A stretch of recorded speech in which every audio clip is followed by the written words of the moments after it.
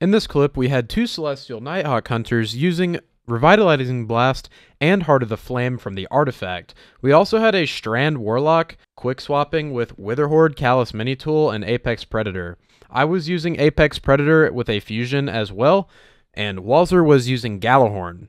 We were constantly making sure that we had Radiant and our debuff up, that way we would get the maximum damage. This is a pretty easy one phase, honestly. You can also use 3 hunters if you want to as well, which might actually end up being quicker. Okay, are you gonna... Okay. Yep, he's debuffed, he's debuffed. Okay, ready? Yep.